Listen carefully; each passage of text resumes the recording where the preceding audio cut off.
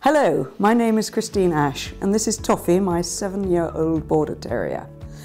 We've been coming to Barbara now for the best part of 6 years. Initially, Toffee had a behavioural problem and it was discovered that the behavioural problem was possibly caused by a back problem. The first time I saw Barbara, she said her back quarter is underdeveloped. This might have been because as a puppy I could never get her to eat. However, after about 4 sessions with Barbara, her core muscles began to develop and she had 6 or 7 sessions with Barbara, and Barbara gave me exercises to do, and now she's on a maintenance program, which means she comes over about every 4 to 6 months just to tweak her.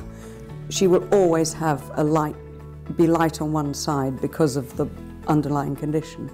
This is not the first dog that I brought over to Barbara. Initially I met her when she was only just starting up. In fact, her telephones weren't working, so she used to have to go home to pick up her messages and that sort of thing. But it didn't faze Barbara.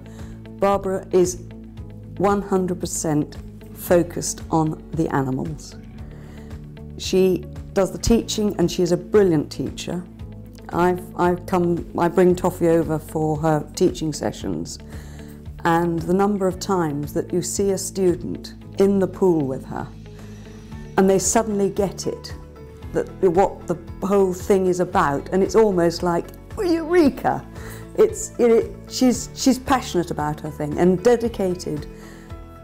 She has students who come who assent, but she treats them no differently.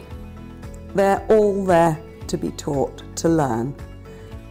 And I think we are extremely lucky, A, to have Barbara in Suffolk, and B, to have Barbara in England. Because I was talking to one student who'd come up from Devon, and I said, well, why do you come so far? And she said, well, Barbara is the best. So I think that probably just about sums Barbara up, and as long as I have a dog that has to have treatment, I hope I'm going to be able to bring her over to see Barbara.